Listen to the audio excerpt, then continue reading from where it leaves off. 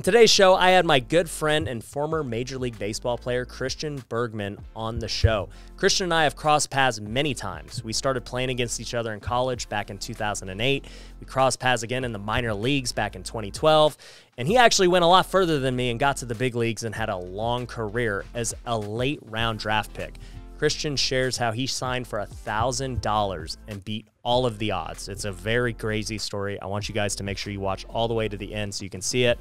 But we also talk about his career since then. He's actually in my coaching program now for real estate investing and how it's impacted his life and what he plans to do going forward. We go over all the different struggles of baseball, how it's built us both up to become better real estate investors and business owners. So it's an amazing episode. You guys are going to love to watch it. So make sure you stay till the end. Welcome to the Ryan Pineda Show, where our mission is to invest. I only expect to make money in things that I understand. Innovate. It's about believing in the future and thinking that the future will be better than the past. And inspire. I am much more likely to hit my goal just due to putting it out there. You're now rocking with the best. What's going on, everybody? Welcome to another episode of the Ryan Pineda Show. Today, I have a very special guest. He is a former MLB baseball player. He made it much farther than me, and he is now a real estate investor, actually in my coaching program. He's out here doing some big deals, and I'm really excited to talk to him about his career as a baseball player and how it's impacted his business and real estate career afterwards. So today, I have none other than my good friend, Christian Bergman. How you doing, man? Good, man. Thanks for having me on. This is exciting. It's been cool to see, this whole build-up from first day I was in here to now. Yeah, it looks very different. It was about like a year ago, maybe. Yeah, about a year ago. So, yeah, it's been really exciting, and it's also been exciting to see kind of what you're doing now, just a year later. So we'll kind of get into that, but I want to give a quick background of me and Christian before he kind of tells his side of the story. So let me, here's the thing in media, guys. When you can tell your narrative first, you can, set the tone. But Christian and I actually have been playing against each other a really long time. Was your first year in college in 2008 as well? 07. Oh, so okay. Yeah. So he's a year older than me. But we went in the same conference. He went to UC Irvine. I went to Cal State Northridge. And he's a pitcher, and I'm a hitter, so we don't like each other. That's just how it goes. And we faced each other a lot throughout college. And before this interview, we were actually trying to figure out like who owned who, while they're playing. But it's been pretty tough to find old data because we're getting kind of older now. Yeah, we wasted probably half the day looking. Yeah, for at that, least but. half the day. Our video guys are like, dude, like, what are we doing? But then we both got drafted the same year, 2010. Mm-hmm. Yep. So we both got drafted in 2010, and we kind of went up at the same time, except that like I got released and I was done. He kept going, but we faced each other in the minor leagues, and we did find one game. And I'm just gonna say this is the only game we found, and the way we were searching was only in games that he won. So, I think it's kind of a skewed data point. But I was 0 for 3. I have no idea what happened to those 3 at-bats. We can't figure it out, but Yeah, I mean, heck, it's been about, 10 years now almost. They've probably long since gotten rid of that data. Yeah. You would think, like, with the internet, the way it is now, it'd be easy to find records of these games. But, dude, we sat there for 30 minutes trying to figure it out. It's probably out there. We just don't know how to do it. No, we don't. Not at all. If you're a baseball data nerd, try and figure out what Ryan Pineda versus Christian Bergman did our entire lives. Just figure it out. Send me a DM, and that way we can figure out who truly has like the bragging rights. So, anyways, dude, so kind of just tell us about your story, man. Like, how you came up in baseball, and just I love what you've shared as your career, because it's not a typical big league career, So, yeah, as you were saying, came up pretty much kind of at the same pace going through college. I guess you could say a standout in high school, which is, for someone who gets as far as I did is not uncommon, but it's by no means, required. But then I got to college, and, I'm sure you experienced it as well. It's a different game. Each level you go up. Didn't get drafted my junior year. Had basically the exact same year, my senior year, and for whatever reason I got drafted. And I remember watching the draft in 2009, watched every single round back when they had 50 rounds. And I should say listen, because they don't even televise anything after the first round. Right.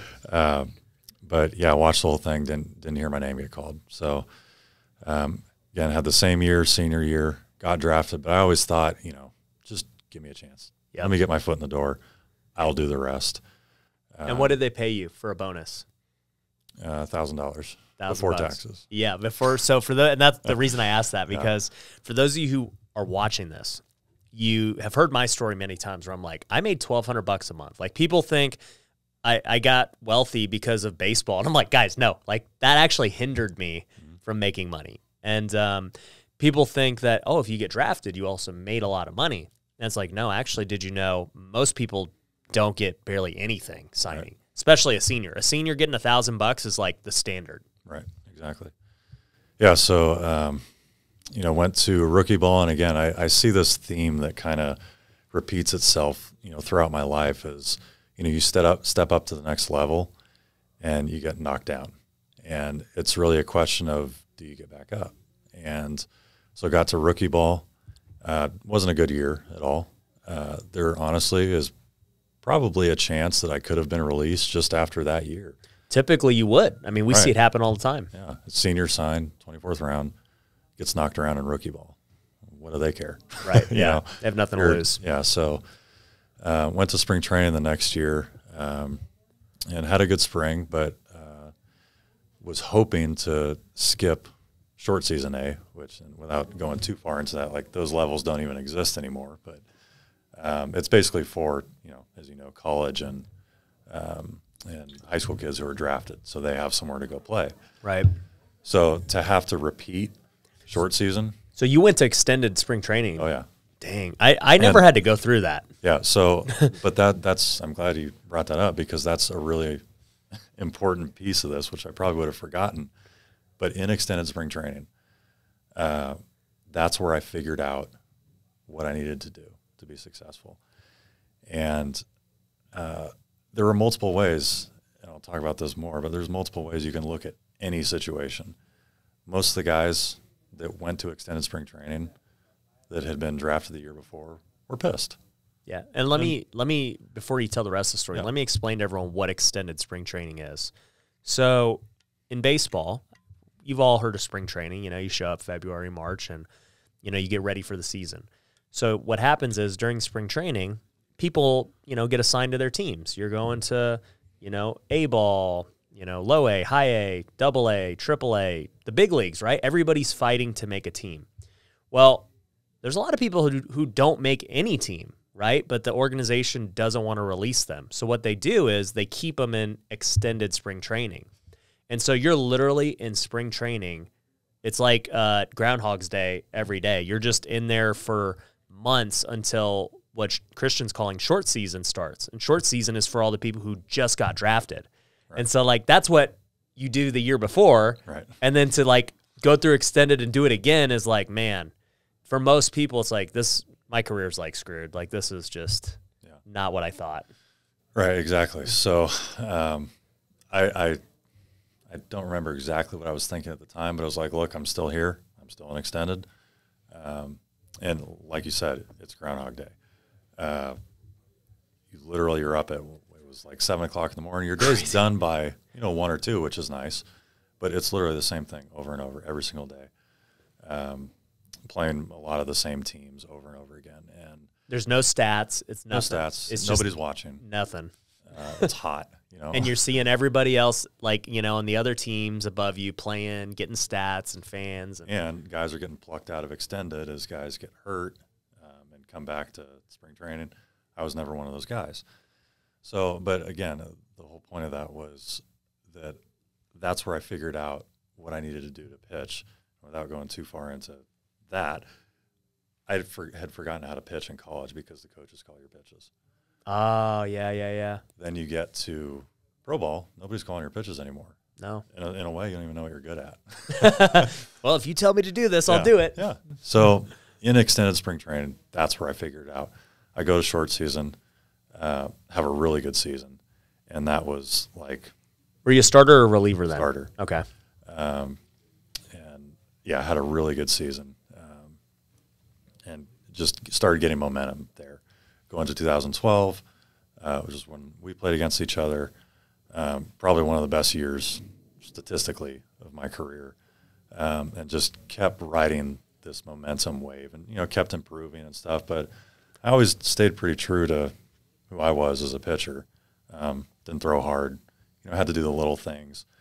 But more than anything, mental side of things was huge for me because I didn't have all the physical gifts, natural velocity, stuff like that. So anyway, I get to Colorado Springs, AAA, and here comes this mindset thing again. So Colorado Springs, as you know, high altitude, not a great place to pitch. And it's for actually, for those of you who don't know, high altitude, because most people listening to this don't really grasp the full context. But like, if you're in Colorado or a place like Utah where there's high altitude, the ball flies further. Me as a hitter, we love it. We're like, yo, that fly ball we just hit that we thought would just been an out is a home run or a double. And so pitchers, though, they hate it. And every single one of them's complaining, all this stuff. And, so you had to go through that. Yeah. So get assigned to AAA Colorado Springs, which is, obviously are one step away now. And I remember I had my first or second start, went okay. But, around the clubhouse and everything, people are, they have a bad game or a bad outing. And they're like, oh, this altitude, it sucks. And I don't know what came over me, but I was just like, you know what? I'm not going to fall into this bad state of mind where, there's nothing I can do about it. It's just a bad place to pitch. And long story short, literally from that day forward, I didn't give up a run for like a month. And I honestly think it was a shift in mindset where I decided, no, I'm not going to do that. And so, get to the end of that. And little side note, I was so locked into what I was doing as far as what I could control.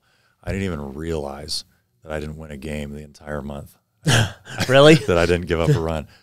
I set the record in that stadium at home, but I also set a record that I didn't know about, which was longest consecutive innings without any runs of run support.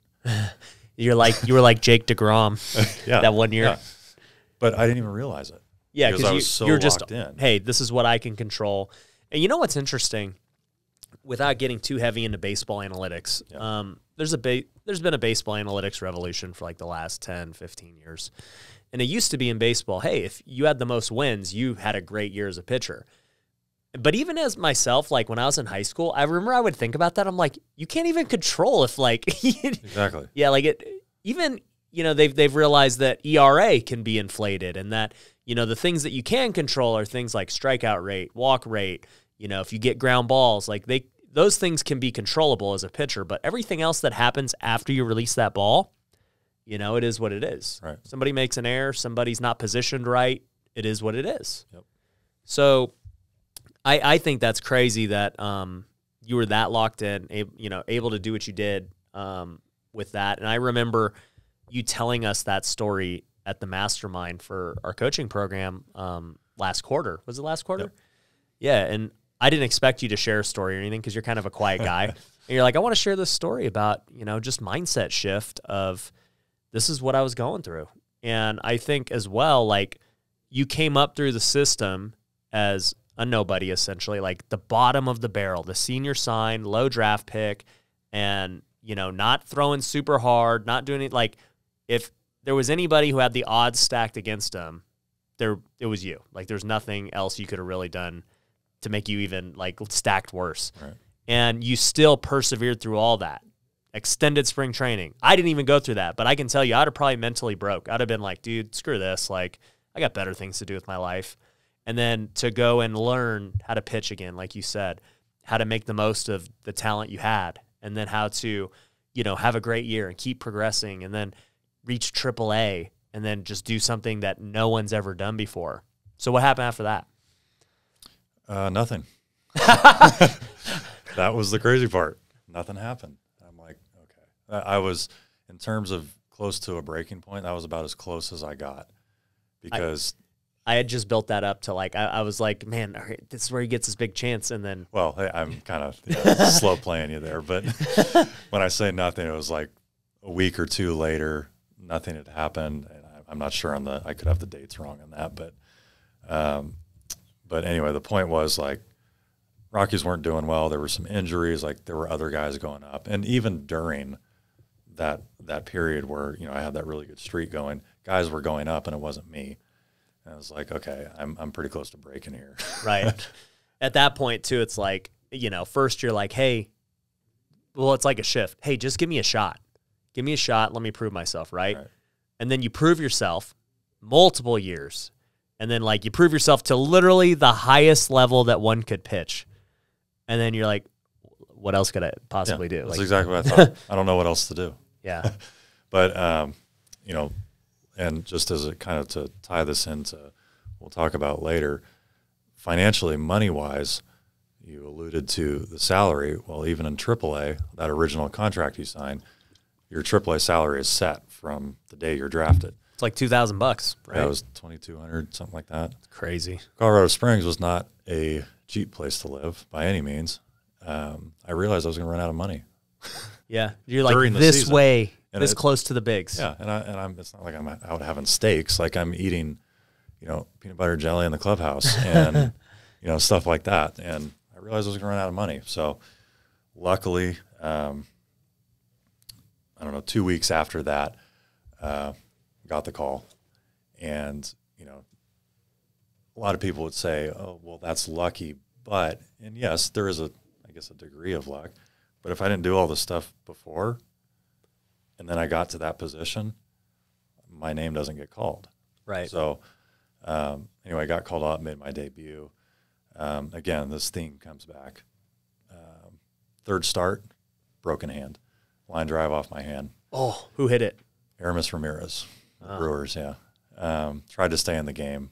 I knew something was wrong. I tried to stay in. I'm too stubborn and didn't go well. Get an X-ray after the game, and it's broken. 60-day DL. Man. So now I'm just sitting. So But at least you were getting paid. Yeah, that's the bright side. Obviously, if you get hurt in the minor leagues, You get nothing. something like that, you get nothing. You So, go to extended. yeah, most likely. Yeah. But in the big leagues, you get the $500,000 Yeah. proration. Yeah. So, stayed up, came back, rehabbed my hand, eventually came back that year, stayed up. They kept me in the big leagues, got my first win, finished the year out in the big leagues, made the team out of spring training the next year as a kind of swing guy, starter and reliever, and then made the team again in 2016. Then, a lot of the up and down started. Then I got hurt again in 2016 at a really bad time, and torn oblique, something again, like can't really control. So went on the DL, came back at a bad time. The team had already kind of filled my role. So at the end of that, the Rockies let me go. So then re-signed with Seattle, did a lot of the up and down there. And, like you kind of said, it's putting all the work in, getting like the thing that you want and then having it taken away. Right. Consistently. Like it just wears on you after a while. Yeah, and I can tell you firsthand, man, I never got to the bigs or anywhere close to the levels you got, but, we all can relate to the struggle when you're a pro baseball player and just like what you're talking about.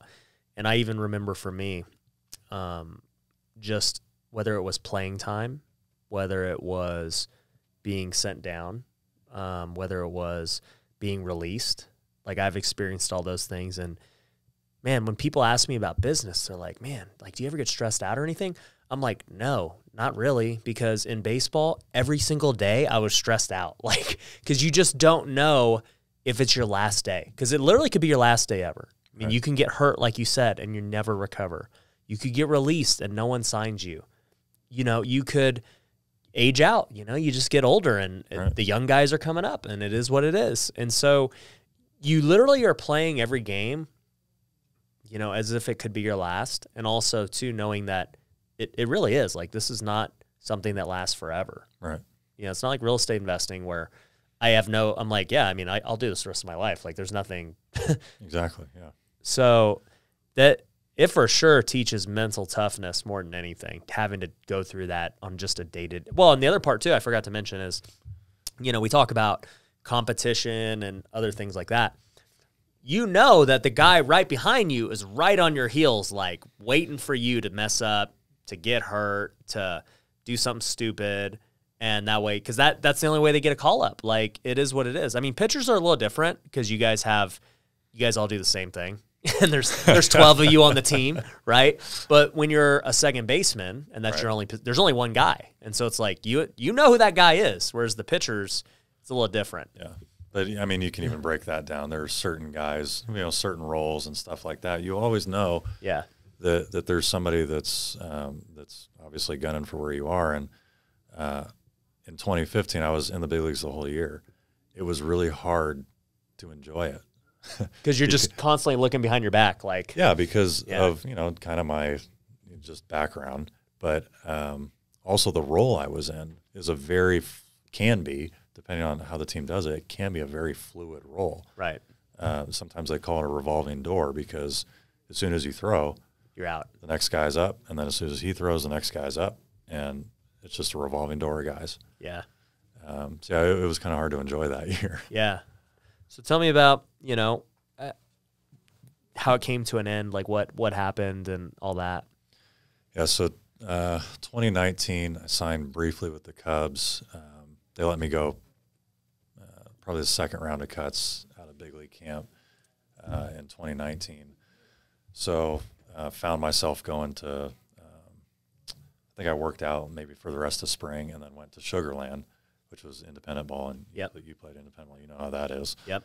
And I got to Sugarland end of, I guess it would be April or whatever it was. But as soon as I get there, the Mariners call, hey, do you want to come to Tacoma and Triple? Yes, get me out of here. So go up there for a month.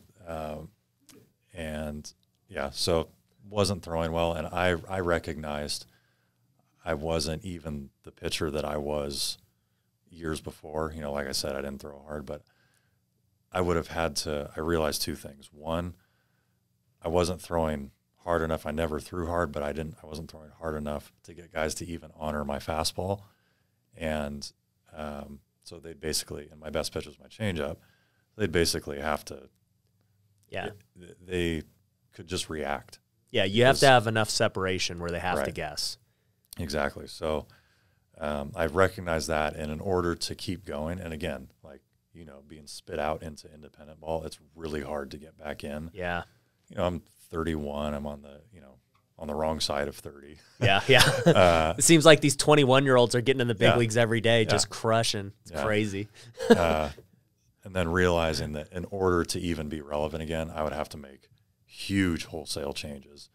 It would take a lot of time and dedication to do that, and I didn't have it anymore. Yeah. The passion wasn't there anymore. I did some really cool things, was able to get to a really high level, but I knew that in order to get back, it would take that same level of dedication and passion, and it just wasn't there. And I wasn't going to waste time trying to do it because I had other things I wanted to do. Right. Yeah, I think every athlete comes to that. And so do you think you had peace going out? Yeah, it was hard, definitely, to finally say this is it. Yeah. It was definitely hard to accept it, but at the same time, it was easy in a way because it made so much sense. Yeah. Well, and you had a future that you were already working towards. Right. And I'll say too, for me, I think the biggest thing I see with most athletes is they don't have peace with, being done with sports, whether they played pro or not, and that's tough.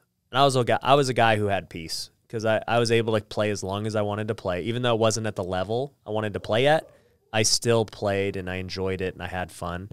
And by the time I got released, I just mentally was already into the future. I was full blown in real estate, and I was like, dude, this is kind of becoming a waste of time now. Like it's, to me, it was like a hobby at that point. Right.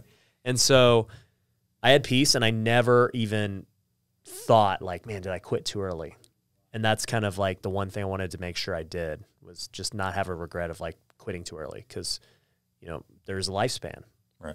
So I'm glad that happened for you too, man. Yeah. So tell us a little bit about what's happened now. I mean, that was 2019. It's only been a year and a half since. So what happened? So, you know, while I was playing, once I got some money to play around with, after that call up and when I went on the DL, honestly, and, you know, was getting paid all that money to do nothing, I kind of thought, you know, I should figure out what to do with this. You know, some guys give it to their financial advisor and just hand it off and just place all their trust in another person. And I had the time. I didn't want to do that. I was curious about different things. So started learning about stock market, doing stuff like that, and didn't like, you know, the lack of understanding. It seemed like I didn't have the same access to information that, you know, that's almost required, I guess. So started looking at real estate and was like, oh, okay, I can understand this. I can, you know, more or less control this. So bought my first property in 2015. And my kind of goal at the time was to live in it during the off season. It was in Arizona, have spring training there. Live there in the off season, then during the season, rent it out. So, you know, maybe at least like, you know, cover the payment during the off season or during the season, and you know, just start building equity and stuff like that. In practice, it wasn't that easy because Airbnb, VRBO, I think was, you know, it was starting to get going, but it wasn't at the level it's at now. Right.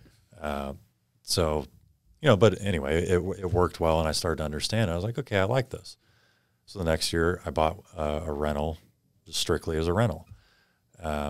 Started renting it out, and my reason at the time, I paid cash for it because I was in the big leagues that whole year. I paid cash for it because I was like, okay, if I don't really know what I'm doing, I at least don't want like a loan hanging over my head. So it ended up going well. It was obviously, you know, pure cash flow, which was nice. Yeah. Next year, bought another house, moved out of the one I was living in. This would have been 2020, right? 2017. Oh, this was 20. Oh, yeah. So I was basically buying one a year, doing While a you were mix playing. of, you know, living in it and then moving out, turning it into a rental. So by 2019, let's see, I had 3 rentals and, you know, my primary residence. And my goal leading up to that was like, I just want my primary residence to pay for itself during the season because I got to go live in, you know, wherever the heck I'm playing. Whoever wants me. Yeah. Whoever will have me. That's definitely true, though. Yeah, for sure, true. But yeah, so that was my plan, and it worked. And so, you know, in between my starts, literally all I was doing was reading about real estate and stuff like that. I think I connected with you right around that time. I saw you on or heard you on the Bigger Pockets podcast. Like, oh, I remember playing against him. So Yeah. I think I reached out to you just to ask you some questions or something. But so yeah, I was doing that, and I was in between starts again, learning, and I'm like, okay, what do I have to do whenever that day I'm done playing comes? What do I have to do to make it so that income pays for what I want, you know? And it wasn't a big number. It was like $4,000 or $5,000 a month. I'm pretty easy going. You know, mine used to be that way too. Now I'm like, I know. yeah, I'm gonna need to make at least like 50 grand a month to like. I'm the same way. But I looked at it, I was like, okay, how many times would I have to replicate my current little portfolio in order to get there? I was like, oh, I only have to buy 20 more houses or whatever it was, 10, 12, something like that. Something where it was like, okay, I'm going to need to make a lot more money Yeah. to do that. So I kept bumping into the issue of scale. How do I scale this? And again, I was still playing baseball at the time. Obviously, you scaled a flipping business. Yeah. And in order to do that, you had to, you know, like you said, stop playing. I wasn't there yet. So by the time I was done playing, to kind of fast forward, it's like, okay, I got all this time now. what do I want to look into? What do I want to do? So I think originally I think I asked you about a wholesaler, and to be honest, I didn't even know what a wholesaler was. And I was like, okay, I'll work for this wholesaler and see how that goes. I lasted 6 days. Yeah, I remember you telling me that now. I forgot about that. Yeah. And I remember you asked me. I was like, good luck. I don't know why you said that. Maybe you knew that it wasn't going to work. Oh, I knew it wasn't. Yeah. So it was sarcastic. Yeah. But I don't know if you could see that in the DMs. Yeah, probably not. I think I sensed something though. But anyway, I was like, yeah, this is not what I want to do. So yeah, quickly exited that. And I think that's when I contacted you and we talked about, I think I related all that to you, what I was looking to do. Yeah. And so joined your coaching program to learn about flipping because I was in Phoenix, like, very similar market. Yeah. We have the baseball connection. I thought, this will be a good, person to have to go to. Yeah. So started going down that road, learning everything from you. And so I think pretty quickly bought my first deal. Yeah. Because, and I remember you talked about this, investing in mentorship and coaching and stuff like that. It puts the pressure on you to actually go do something. Right. So bought that first deal and went to work on it. And to make a very long story short, I found out very quickly I don't like flipping houses. It's funny. There's a couple of things you hit on there. But before we get into all those things, let's hear a quick word from our sponsor.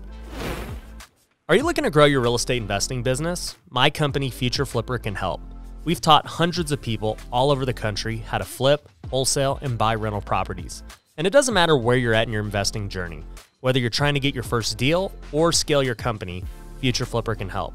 We have courses, coaching, and events for all levels of investors.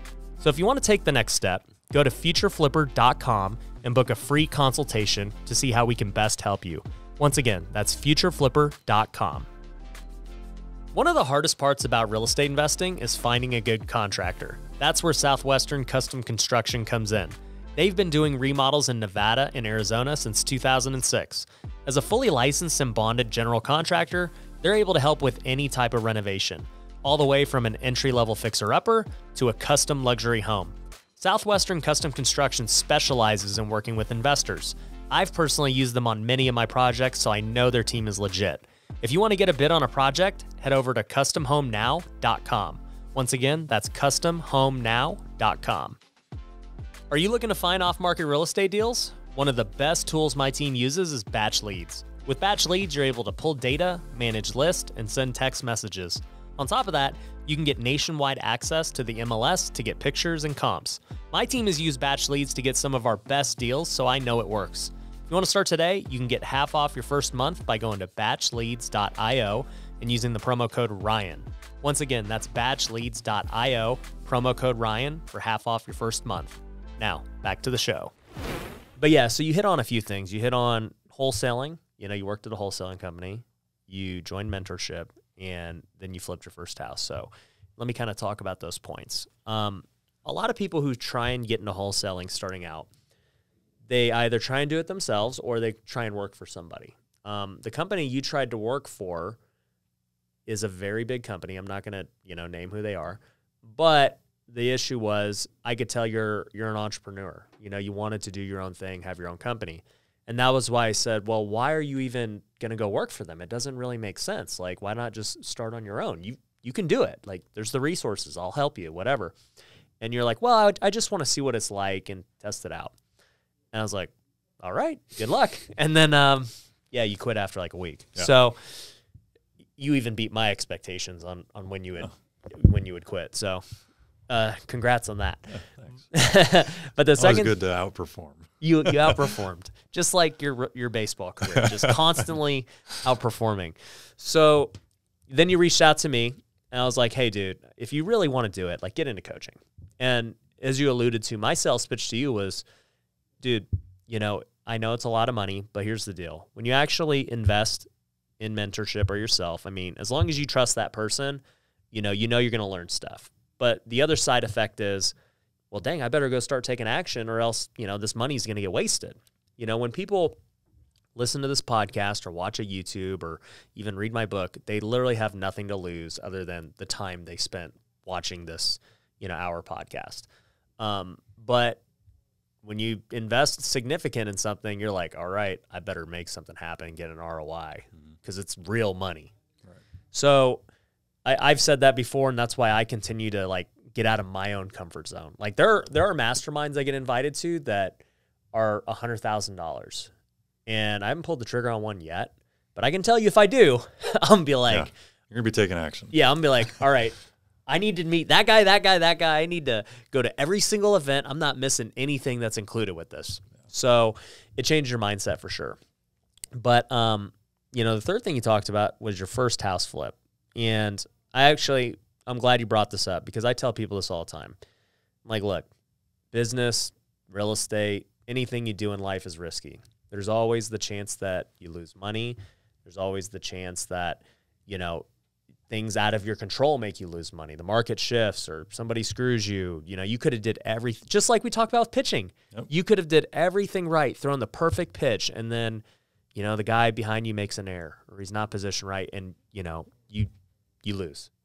And so, you know, just going into that, I want everyone to know, like, there's no safe anything. Rentals aren't safe. Flipping's not safe. Wholesale, like business, life, you're going to die. Like, that's life. And so, and let me just add something there. If you live a completely safe life and took zero risk, you haven't lived at all. Right. You've done absolutely nothing. Yeah. You're not getting anywhere. Yeah. So I love that too. So tell us about that first flip. Like what happened? Why don't you like flipping? Well, I bought a good deal. I knew it was a good deal. Right. I still believe that to this day.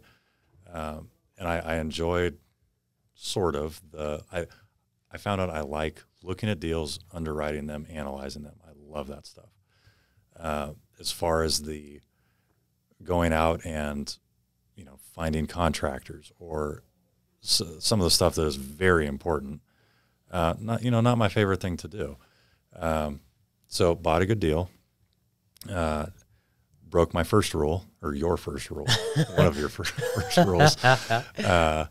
Didn't get multiple bids on contractors. Used someone I knew that I'd use just on my rentals for little jobs here and there. And long story short, he took advantage of it and I didn't even know I didn't have anything to compare it to. Right. So broke the first rule there. The other thing, just as an aside, I didn't negotiate anything on the purchase price. Yeah. If it was from a wholesaler, which, you know, I think I had misconstrued something you'd said, which is, you know, don't haggle with wholesalers, but you're talking on a much larger basis. You're going to be doing repeat, you know, a lot of business. Mm-hmm. So didn't do that. Wish I had. Yeah.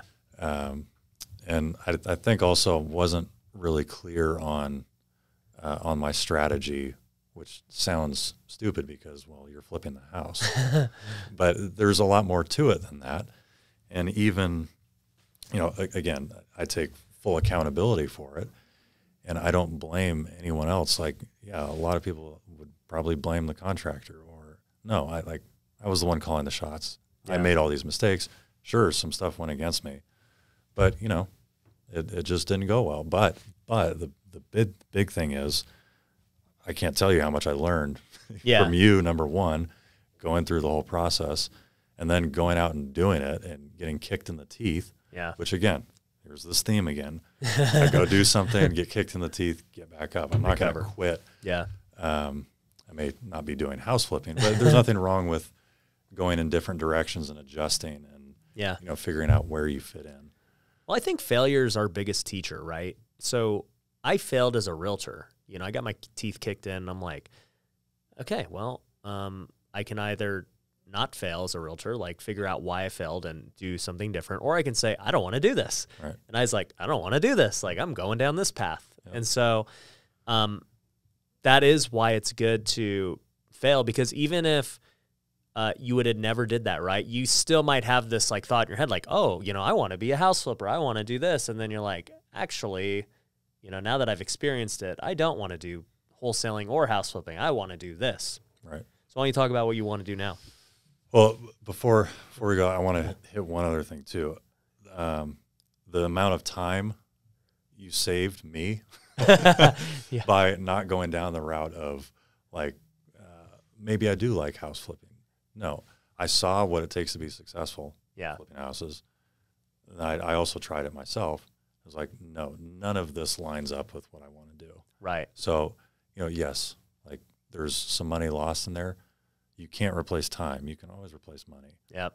100%. So I just wanted to make sure give you the credit there because it's so true. I mean, who knows how many years I waste trying to figure it out only to find out I don't want to do it. Well, yeah, and 2 years wasted of just like consuming content that's not applicable. Like you're listening to all these podcasts and all this, and you're like, dude, just go do it and figure out if you like it or not. Right. Yeah. So, but anyway, as I was going through that, I was obviously looking in other directions as well. And again, I liked the rental thing. I just knew that there was no scale, or it's very hard to scale single family stuff unless you have a machine like you have where you're constantly getting deal flow like that. Right. So started looking into multifamily. Always had kind of a inkling that I would be eventually move my single family into multifamily, but didn't understand how it was structured. Didn't really understand a whole lot about it. So picked up a few books on it, and I think actually one of the first things I found was Grant Cardone, which not really a surprise there. Yeah. But he makes it look very easy. And it's not necessarily easy, but he does a good job of explaining the basics, and the basics were interesting. So I started going deeper into it, started picking up books, started reading everything I could. The more and more I picked up, the more I read, it's like, okay, this sounds like me. There's a lot of time to invest on the front end, kind of like a baseball career.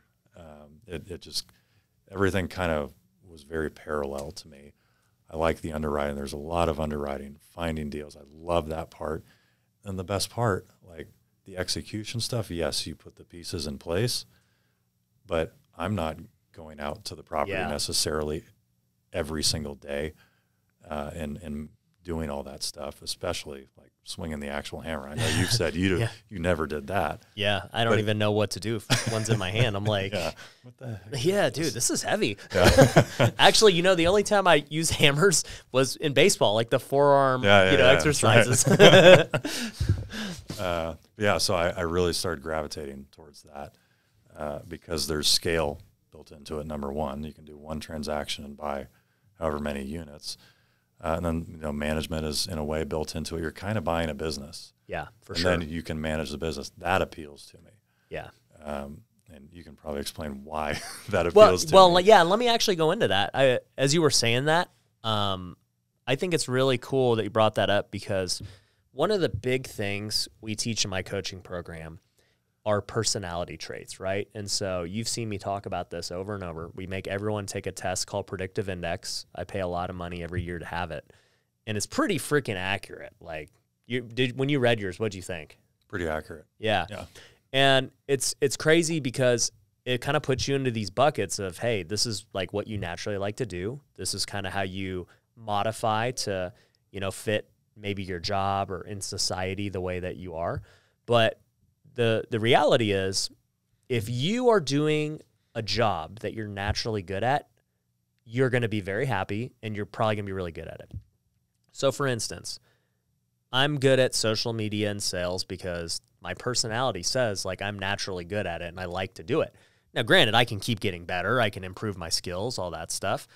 But my personality also says I am the exact opposite of you with the detail-oriented stuff. I do not want to underwrite deals. I do not want to like look at the numbers and like analyze. Dude, I'm like, hey, let's buy the building. Like everyone else, figure it out, Right. And it just shows that with every business and organization, you need both to be successful. And so we're talking about like my fund. You and I are both going down this path of funds and multifamily and stuff. And I'm certain we're going to do a deal together. But we both bring different skill sets to the table, right? I can go out there on camera, go raise some money, promote, and boom, we got the money. I can also do the same thing for deals. Like, hey, anyone got deals? Like, let's partner up. Boom, we got deals and money. So what are we missing? We're missing operations. We're missing the guy who underwrites it, who handles compliance, who, makes sure that everything makes sense, that the investors are taken care of and they're safe, and that, the deal closes on time. Like, there needs to be that guy who handles that, with care, because if that guy's not there, that deal's going to fall apart. I've seen plenty of deals fall apart. But then you also have those same type of people on every little side of it too. Like you mentioned, the project manager, the contractor, like those guys have got to be a certain type of personality. Then there's the guys who, got to property manage it, right? They got to be a lot more strict with these tenants and making sure they're getting rents. Like, if you're kind of soft, you're going to be a bad property manager. Yep. The tenants are going to walk all over you. So I think, in my program anyway, we try and help people realize that from the beginning so that they can start playing to their strengths instead of trying to be something they're not. Exactly. And it's funny because a lot of people will ask me, Ryan, what's my first hire? I think that's probably the most common question that we get. What should be my first hire? I'm like, well, it's going to be different than mine. Like, everyone's first hire is different. Like, if you're really good at sales, hire that detail-oriented guy who can handle the operations in the back end. If you're really good at operations and you're scared to talk to sellers and stuff, you should not talk to sellers. I see a lot of people who are like trying to just like bulldoze through, even though they're not good at it, and they're trying to become good at it. But in the end, even if they tried to become good at it, they still might be like average. Right. So. Yeah, and there's a natural inclination towards doing those things, but since you enjoy doing it, you're also going to do the extra stuff to get even better at it. So, whereas someone who's like in a role that does not, coincide with their personality, it feels like work, it's stressful. 100%. They're not going to do the extra stuff. No, they're like counting, man, is it 5 o'clock yet? Like, right. What are we doing? Yeah. Whereas I'm like, man, I got to go home. Oh, man. All right. Yeah. You look up, you don't even know what time it is. No, I love doing what I do every day. And every time I do something I hate, I'm like, all right, who do I need to hire to do this job? This sucks. Yeah. So I think that's good that you've experienced all these things to find what it is you enjoy. You brought up Grant Cardone. Who knows? One day he might be on this podcast. GC, if you're watching, make sure you comment below if you want to be on. But with him, right, he is definitely not good at everything. But what would I say Grant Cardone's good at? I mean, he's known for sales. He's a beast at sales and closing deals. He's a beast marketer, right? That guy can market with the best of them. Do I think Grant Cardone is managing his fund as the operator and, doing everything? No.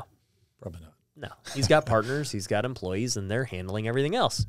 He goes and jumps on stage and raises $100 million, and then he lets his team just handle the rest.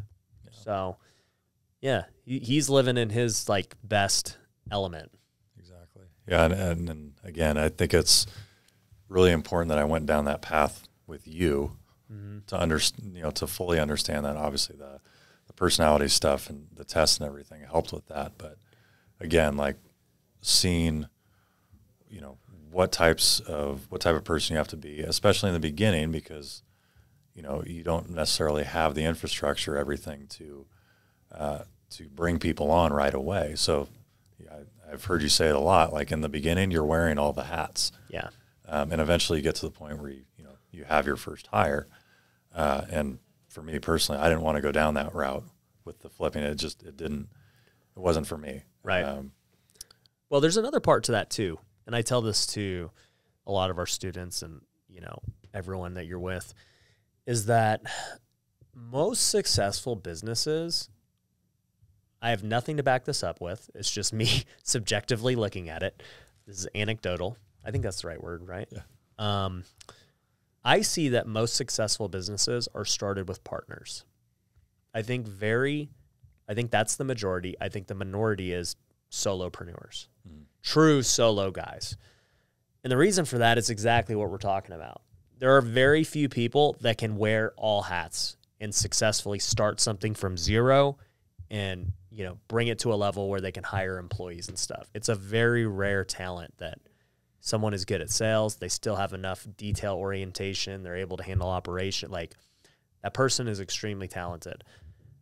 There's nothing like, if you're not that person, it's not like you can just force yourself to be like, you are or you aren't. It's like the guy who throws, 100 miles an hour. Like he is what he is. Like, what are you going to do about it? I can't. Let's not try and teach him command. Just let him throw 100. Yeah. So scare everyone. Everyone has natural ability, and it's God-given. What are you going to do about it? Right. So if that's not you, don't worry. That's normal. But most likely, if you're not succeeding, you're probably just a partner away from having a lot of success. Right. Because I do believe you could still have a very successful flipping business if you partnered up with somebody who would do the things you didn't want to do, right? For sure. And, we talk about money, right? So a lot of times people just starting out, right? Money's the issue.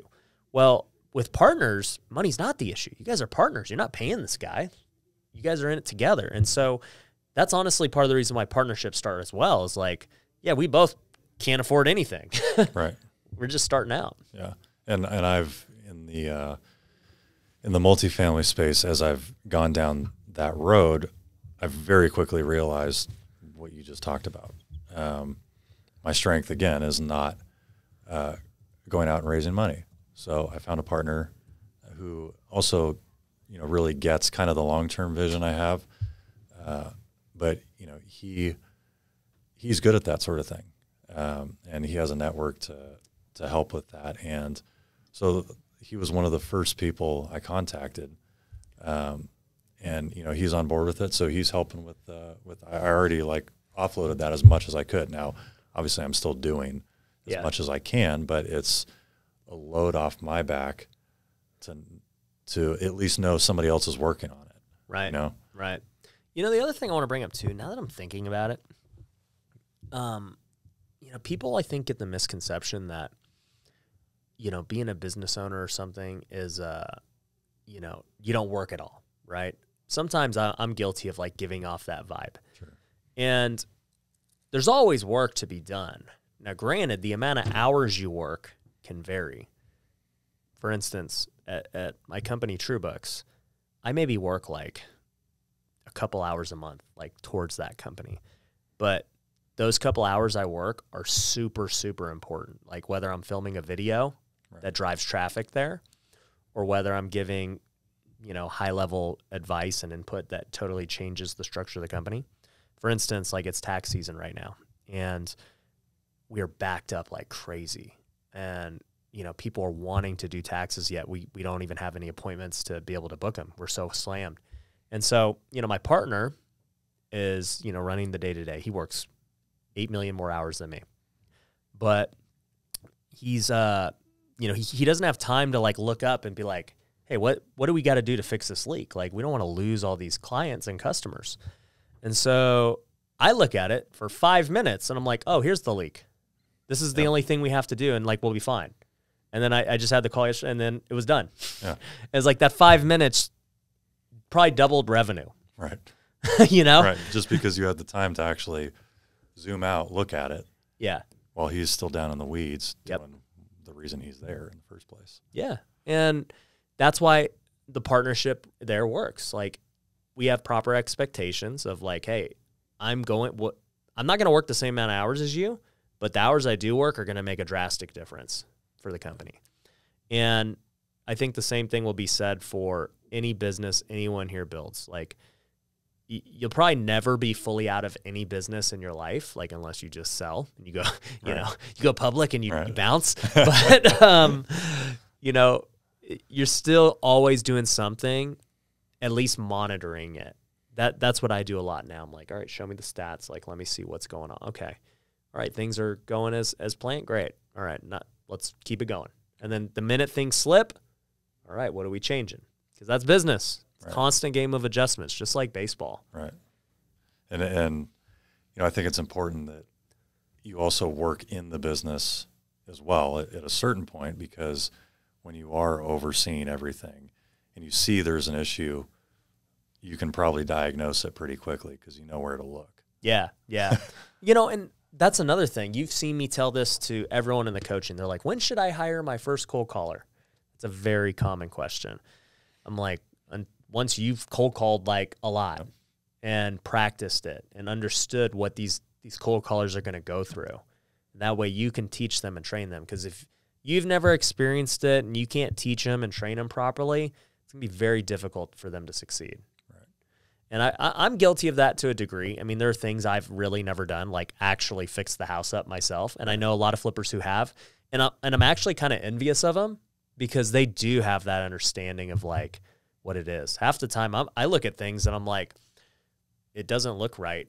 And then they're like, well, this is why, X, Y, Z. But had I had that experience, I would have known that. Right. You know? I'm like, oh, okay. I guess I'm an idiot. But yeah, it's fun, man. I enjoy the game of business. I think the more I learn about it, just from running it, once again, right? I'm running businesses. The more I learn to manage a lot of businesses and a lot of different things, it becomes more fun because it becomes this challenge of like, all right, I got a limited number of hours per day. How do I really maximize them to the fullest? Like, right. It's fun. Yeah. And I mean, do you find yourself almost applying like the principles from training and stuff from baseball to all your businesses? Yeah. So one of our core values out there, you've seen it, is train daily. And the reason for that is like, you and I both know in baseball, you better be trying to get better every day or you're getting passed up. Exactly. And, you know, even when you're on your way to the big leagues, you know, I have to get better. I'm not there. And then even when you get to the big leagues, you know, I have to get better because this guy's also trying to get better than me and take my spot. Or you're, you know, trying to get better so you can get that big free agent payday. You know, everybody's working for that one big payday. Right. And so I think about it the same way with business. That was probably the biggest thing I took from baseball is like, hey, how do we get better every day? Not how do we work harder. You know? Everyone's working hard. Yeah. One of my there's no core value out there that says work hard. Right. That's a given. Yeah. I don't need to tell you that on the, like, work hard, guys. Right. But what I do want to tell you is, in addition to working hard, you should be training daily, getting better. And whether that's on your own time, whether that's in the office, like if you see our office, we have trainings all the time for our sales guys. You know, I'm constantly meeting with my top guys, trying to train them on being better managers. And I mean, what do I do in the coaching program? I'm literally just training everyone in there to become a better investor, a more well-rounded investor. And I think that's like the biggest thing that I took away from baseball. Yeah, I was just in an event a couple of days ago, and there were some really good speakers there. And one of the speakers is an author that it was centered around basketball mostly, but I mean, it's sports in general and business. These principles still apply, and one of them was next play. And so, you know, I'm in a room with a bunch of business owners that have had successful businesses, and it's whenever I'm in a situation like that, it's always really interesting to me because, you know, I was successful at baseball. So, you know, you could kind of say I built my career up to the point where I was in the major leagues. But again, like I had to be really good at those kind of, what's the word? You know, not external, but those X factors. Yeah. The mental side. And I always think it's interesting in a room like that where you have people who are really successful and they hear something as simple, which to me, it's not simple and it's not easy. They've just never heard it before. To me, it was automatic. Like as a pitcher and as a hitter, if you're thinking about your last at-bat, how do you think your next at-bat's going to go? Not good. Not good. Unless you hit a homer and you're like, yeah. Then you're kind of feeling yourself. But even then, it can actually work against you because maybe you hit a homer last time. This next at-bat, you try and get real big. Yeah, and you're you pop juiced out. up. Yeah. Yep. Yeah, so you don't do what got you there. Right, exactly. So again, to me, it like next pitch, next play is automatic, and it's weird sitting where I am now because now I'm looking for the next thing to apply it to. I need to go build the thing, the vehicle, the business, and that's the hard part because I've never done that before, but I guess in a way I have. But I'm looking for the thing to apply those principles to, whereas someone on the other end is like, oh, next play, you know, countless things that you don't expect happen in business, and just the concept of, okay, it's done, what do we do next, is a lot of times the thing that takes them to the next level. I just think that's interesting. Yeah, and honestly, I've never heard anyone really say that, but it's literally what I do. So I have on my Apple my reminders tab, and if you look, it's like it says 8,000 tasks completed. And it's just how I, keep it so that next thing I need to do. And it's not any type of like huge vision, right? I have it, I've created this thing called the Raise Planner, and that's where we put our very big goals and those things. And I look at those every day. But on the day-to-day basis, I use the reminders thing on Apple. And so whenever there's any type of task, it goes on there and it annoys the heck out of me until I complete it. And so for today, like I'm just looking at it right now. I need to buy a bookshelf. We just talked about that. I need to buy the bookshelf right there. I put it right there. It just happened. We're starting a nonprofit. I have to talk with Mindy about our vision for it. We got to come up with a mission statement. So we're going to dinner tonight. We're going to come up with a mission statement. That's how you make the dinner a write-off, guys. You talk about, nonprofits. Nonprofit has expenses. This is like one of those. Well, just kidding. It's not going to be for the nonprofit, but we're going to talk about other things that I'll expense to one of my other businesses because the nonprofit doesn't even exist today. But we're trying to just figure out the vision for the nonprofit, and I want to narrow it down so we can get this thing going. Because the longer I procrastinate figuring out the vision, it just doesn't happen. Right. And this other one is making a TikTok about something. So it just shows the wide range of like what a task can be. Right. Something all the way from buying a bookshelf that takes 5 seconds to making a TikTok that's going to require some effort and thinking to requiring a mission statement that's really big. Right. And like I'm just the type of guy who gets annoyed having them on there because I look at it every day. It's all I do. It's like I accomplish one task. What's the next task? All right. I'm just on to that one. And anytime I have free time, I'm literally spending it to get those tasks done before I move on to something else. Yeah, and that's interesting because earlier you said that we were very opposite. And while I do, and I use your planner, by the way, and I love it, and it's it gets me more task-oriented. Yeah. But naturally, I'm very big picture. Yeah. I get kind of almost, bored with the tasks. Yeah. So but definitely your planner has really helped me, like, at least sometimes I literally have to do it for the whole week. Yeah.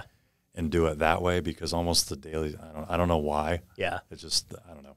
Everyone's it's personal got their to me, but the planner really is helpful. And I love how it, like, you go from a 5-year vision to a 1 year because I'm really good at that part. Yeah, the 5 years is great. I'm even good at like the quarterly stuff, which is great. And it's, I never really thought of it in that way, but it really gave like measurable KPIs, key performance indicators, right? Yep. Key performance indicators. Things for me to track to make sure I'm doing those things so I don't get too lost in the big picture stuff and do nothing. Yeah, 100%. And by the way, guys, if you're like, dude, I want this planner, where's it at? If you just go to ryanpineda.com, you can download it completely for free. I've made it for free for everyone. It's something I worked really hard on because it was a planner that didn't exist. It's just something that I personally have been doing. I was like, man, I need to just give this to everybody. And also, too, I don't like doing this manually, writing it in my journal every day. So I made it, digitally. So it's super cool that way. But I think as it relates to task and big vision and balancing it, you're right. There are people I see all the time who are both ways. There's one guy who can't think big at all because their mind, like, they just can't see it. They're like, man, there's no way I could ever do that. And then there are the guys who, I guess I would call them just more delusional than anything. They're like, yeah, I'm going to be a billionaire. Yeah. Like, how are you going to get, like, what's the plan? Yeah, and a degree of delusion is necessary. Yeah. But you can't be so far over into delusional. Yeah, you have to, like, have a legit yeah, this is how it's going to look, how I'd get there, right? You got to understand at least some like basic level steps. But then it becomes, okay, if I have this huge, big vision, which I personally have big visions, okay?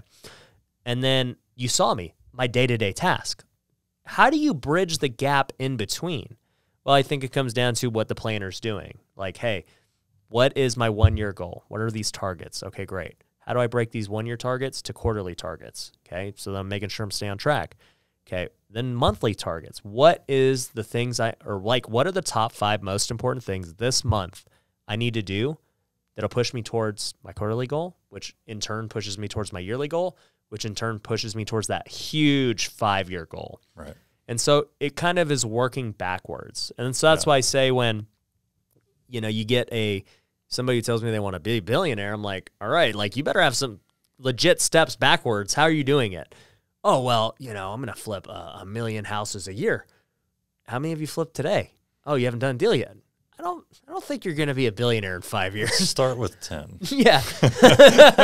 Like, let's get something we could actually, really realistically figure out. Let's here. start with 1, actually. So, yeah, that's what the planner's really good for. It's funny because you have the opposite end of the spectrum with Grant Cardone, who's like 10x everything, F it, and he's like, I actually had one of my 5-year goals is to be worth $100 million.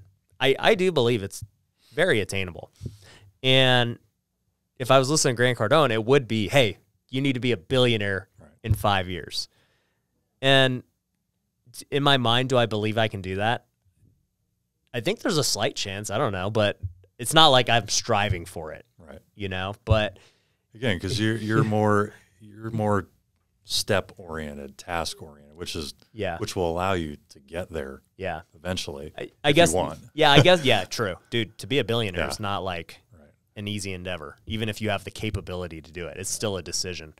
But yeah, I think you have to have that big vision, and then you also have to have the discipline to just take the steps day by day and just knock out the task that really will help you get there.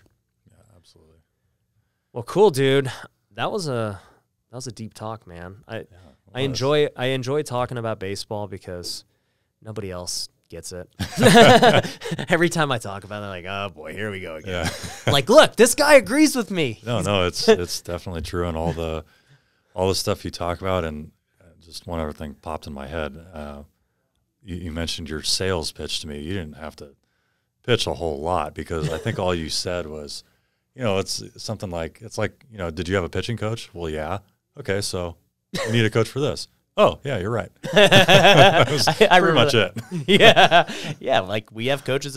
Would you hire, this but guy? It's completely true because especially something that you may not have done before, what do you think is the best way to do it? Sure, you can bumble your way through and hack your way through and figure it out.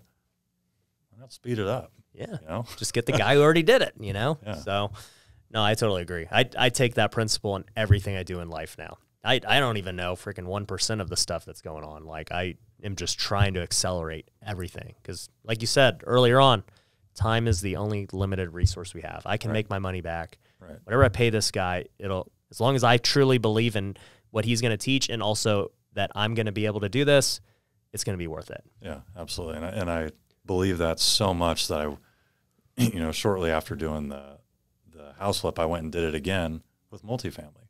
Yeah. Found someone who was exactly where I wanted to be. Yep. And said, show me how to do it. Yeah. That's how much I believe it. Even though, like, you could even construe the other experience as a bad one, I don't at all. Yeah. It was completely necessary and part of the evolution, process. The development, for sure. Well, cool, dude. We'll have to get you back on again, man. Super proud to see, how far you've come in a short amount of time since you've retired. And looking forward to partnering on some deals together. And, we'll film some content at them. Absolutely. I love it. Sounds good. Thanks for having me on. This was a lot of fun. Yeah. All right, guys. Thanks for watching. Peace. Thanks for watching The Ryan Pineda Show. If you want to work with me, head over to ryanpineda.com. You can find my courses, coaching programs, and upcoming events. We also have free resources you can download, so head over to ryanpineda.com.